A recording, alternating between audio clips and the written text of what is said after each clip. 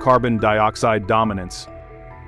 Just when the nickel problem had astronomers baffled, the James Webb Space Telescope added another layer of impossibility. When Webb pointed its powerful infrared instruments at 3Y Atlas, it found that the gas surrounding the object was overwhelmingly dominated by carbon dioxide.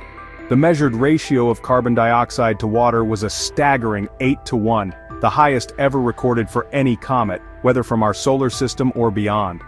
To put this in perspective, most local comets have a composition where water is the main ingredient, with CO2 making up only a small fraction. Here the roles are completely reversed. This wasn't a fluke, the readings remained consistent over multiple observation sessions.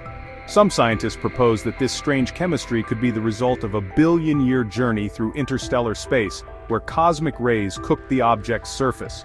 But others, including Avi Loeb, wonder if this is another clue pointing toward an unnatural origin. The second interstellar comet ever detected, 2I Borisov, was also considered chemically unusual for its high concentration of carbon monoxide, but 3I Atlas's CO2 levels are in a class of their own.